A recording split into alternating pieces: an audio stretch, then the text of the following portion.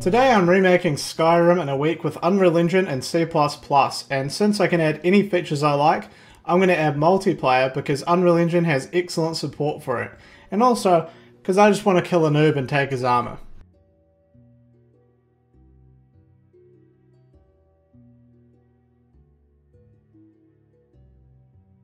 Really quick, if you want to download the Skyrim remake and mess about with the project files, the link is in the description to buy it on the Patreon for $25.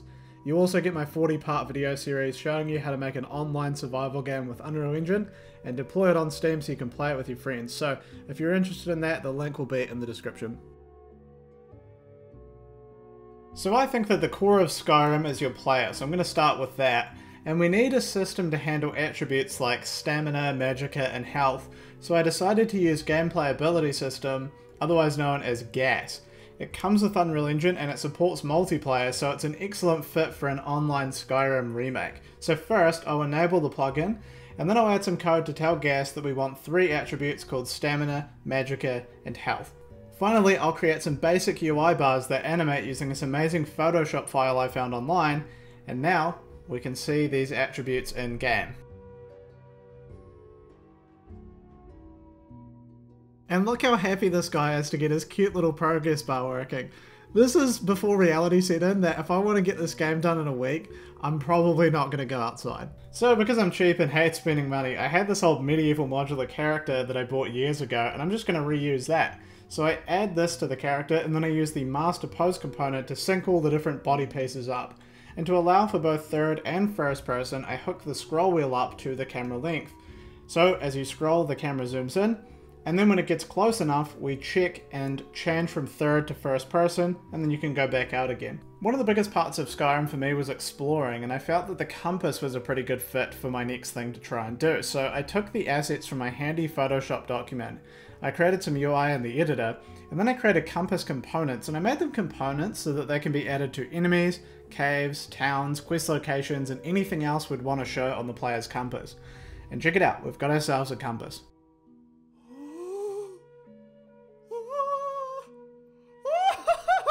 Now whenever you walk up to a person or a door or a goddamn cabbage, I don't know, you'll find a little prompt saying press E to do something. Now this is an interaction system and it's my next thing to create. So basically I just copied and pasted the one from my survival game course, which you can get on the Patreon, link in description. And it's really simple. We find the thing that you're looking at, we store it, and if you're still looking at it when you press E, we tell the interaction component and it can do whatever the interactable needs to do. Here's an NPC. It's hooked up to begin talking to you. Here's a cabbage. It's hooked up to add itself to your inventory. Here's a chest. It's hooked up to be looted. At this point I also decided to add AI to the game. These use the exact same code under the hood that our player actually uses, meaning they can do all the same stuff like hold items, equip weapons and armor, and attack, only instead of using WASD to move, they use behavior trees to drive their movement and attacking. They don't do anything yet, except I did add an interaction component to them, so that once my dialogue system is in, you will be able to talk to them. Building an item and inventory system might take 3 hours, but building an online item system could easily take 20 hours. Networking adds a huge amount of complexity to any game. So here's how I made it. Inventories hold items, and are made as components. This means we can give anything in the game an inventory. Players get an inventory, NPCs get an inventory, lootable chests get inventories, because all these things hold items. Add some code for adding and removing items, write some custom networking code to get items syncing properly across different players in the game, and now you've got an inventory system, but now we need some UI to actually interact with our items. So, the inventory UI, it's multi-purpose. You can tell it to open your inventory, or you can tell it to view another inventory. This could be a shop, or when looting a chest or a dead player. The item preview is just a camera on the player, and it renders the item to a texture and then it displays that on the UI. A little bit of blueprint code then listens to you dragging your mouse around and will in turn rotate the item. This was one of the most fun things to make, and given enough time I would happily remake this entire system, but I had to move on to... The world map was really fun to create, and one of the advantages of my Skyrim remake is that the entire world is loaded in at all times. And this means that we can fast travel without loading screens, which is pretty awesome. And Fortnite does this as well, and it's why you can see the entire world after you jump out of the plane. Now, to allow for custom markers, we do a line trace, or you might know it as a ray cast, under the mouse cursor, and then we place an invisible point that adds a marker. I also decided to let the marker be visible in-game, since I wanted this feature, and it wasn't in the original Skyrim. For the map I used Landscape Mountains, a tech demo from Epic Games themselves. It's pretty old at this point, but I love it because it's free, well optimized, and it means we don't have to make an open world ourselves, which is really time consuming to do. So at this point we had a couple of minor systems down, but Skyrim is carried by quests and dialogue, so we're going to start now with the dialogue system. Now if you remember my narrative quest editor from the last video, it now has a dialogue system built into it. And it comes with a dialogue designer as well. Here's the dialogue for Belethor. He usually appears in the shop in Whiterun, and you can see an example of a conditional dialogue. In this case, we only show this piece of dialogue during a quest that Belethor gives to the player. Dialogues also have events. This open shop option will actually fire an event that will then open up Belethor's shop. In this piece of dialogue, Belethor gives the player a quest to find a stolen keg of beer. And then finally we have a few looping dialogues, meaning once Belethor finishes, the player can then ask another question, so it loops back to the start.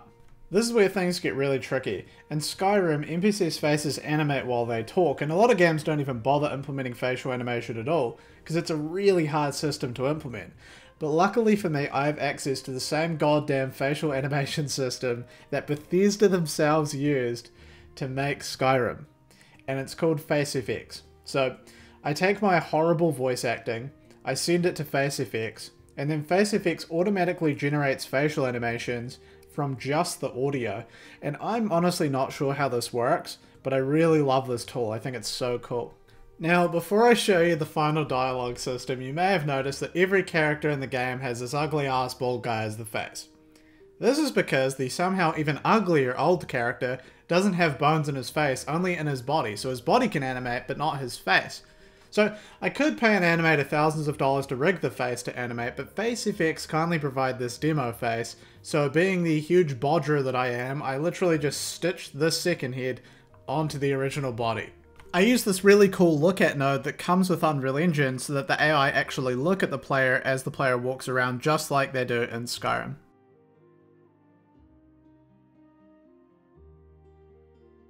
So at this point we've reached a very exciting point in our journey, which is we've weaved enough systems together at this point we can make a super simple quest.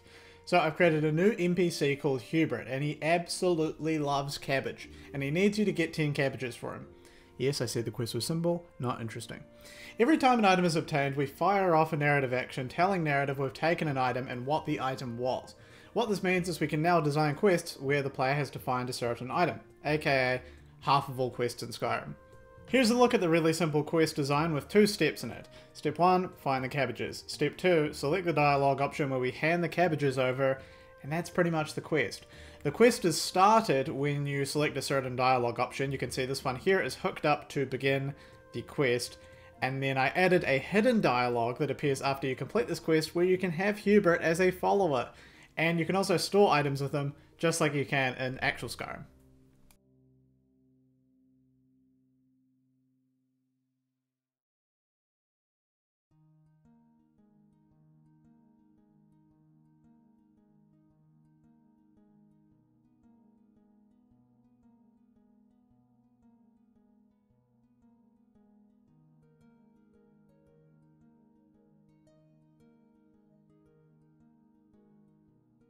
Now, there was absolutely no way that I was going to remake Skyrim and not add shouts, and the most fun one to recreate is the Fusrodar shout. It seems pretty easy too, right? We just grab all the physics objects in a cone starting from the player, and then add an impulse to them. But where am I going to get the Fusrodar audio from? Once again, I had to step into the recording booth and produce some top-notch voice acting. Let's go. Fusrodar! Fuck, my voice cracked. And now that we have our incredible shout audio recorded, let's implement the shout. Gameplay ability system has the concept of abilities, so I made one of those and then bound it to the Z key, which is the shout key in Skyrim. And then we do a collision check for any physics objects and apply an impulse to them.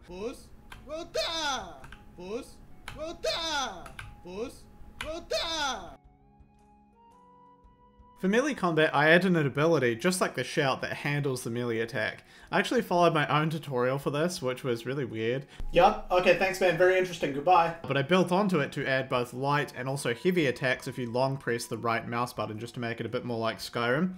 And then the attacks themselves are pretty interesting because they use a feature called root motion, which is a pretty cool Unreal Engine feature that lets the animation drive the player's movement instead of WASD. And this gives you really clean looking attack animations. So what we do is we play a swing animation, and when the player's swing reaches its middle, we check for a hit, and if we've hit an enemy, we apply something called a gameplay effect to the person that you've hit. And all the gameplay effect is it's just something that modifies an attribute like your health, stamina, or magicka. In this case, it's the enemy's health attribute, and we're subtracting from it when you hit them. And while we're on gameplay effects, we do the exact same thing for consumable items. When you click on them, we use a gameplay effect that adds to your health, or even other attributes like stamina. As you can see with this stew here, it adds to your health and stamina attributes. And we also use gameplay effects to slowly recharge your attributes over time, because in Skyrim, your health, stamina, etc., they slowly increase over time, so we needed a gameplay effect for that as well. Okay, Ruben from the future here. I just finished editing a video, and I realized I never show you me equipping any armor or clothing pieces. I don't know why I didn't show this, but anyways, here you go. And also I changed the armor to a t-shirt, but you get the idea. Since bots are just players that are controlled by behavior trees instead of mouse and keyboard, they can literally do everything that the player can. And in bots' behavior trees, if they have an attack target set, they will draw their weapon and become aggressive. Their melee is the exact same one that we do, only difference is we click the left mouse button to do it. Bots will automatically activate it if they are close enough to attack. If you caught my last video on GTA, they work the exact same way, where if the bot loses track of you, he'll try and find where you went to using your last known location. And we also have some extra logic to allow the bot to be your companion and follow you around.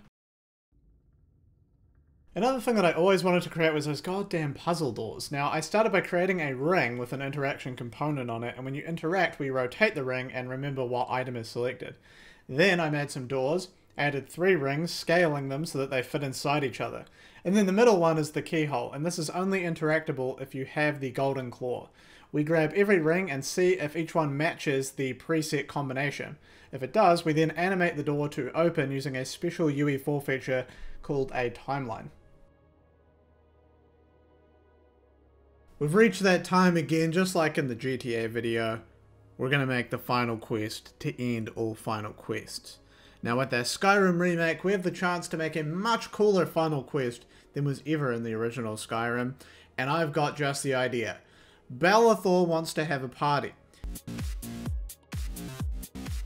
But his keg of beer got stolen, so you have to ask around the town for leads, and that crazy preaching guy from Whiterun happens to know some info.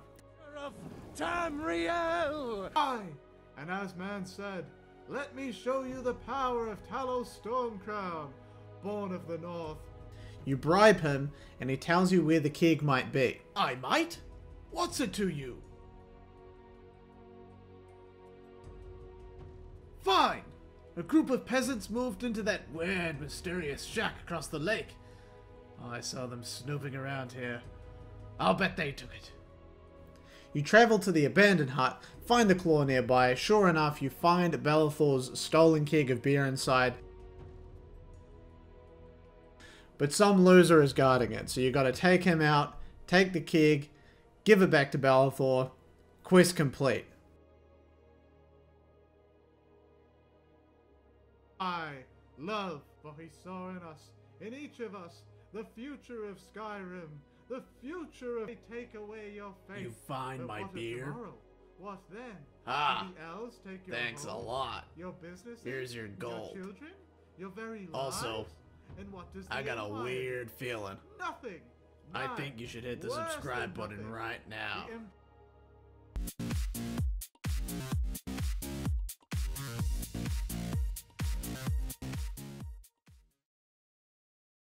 Really quick, if you want to download the Skyrim remake and mess about with the project files, the link is in the description to buy it on the Patreon for $25.